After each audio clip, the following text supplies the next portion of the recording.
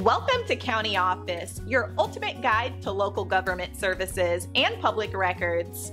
Let's get started. What is the punishment for treason by a president?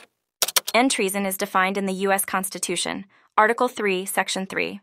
It involves levying war against the United States or aiding its enemies.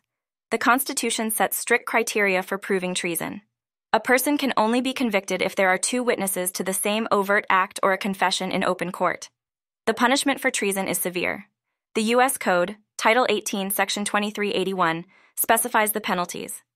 A person convicted of treason can face death or imprisonment for no less than 5 years. They can also be fined under this title, but not less than $10,000.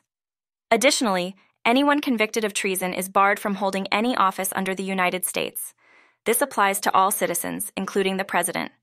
The process of charging a president with treason involves impeachment.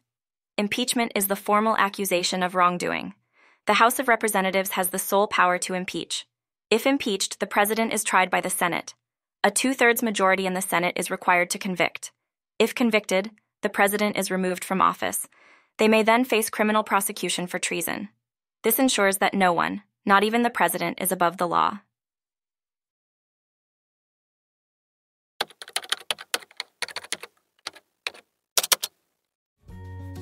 To learn more, check out these links, which you can click in the description below.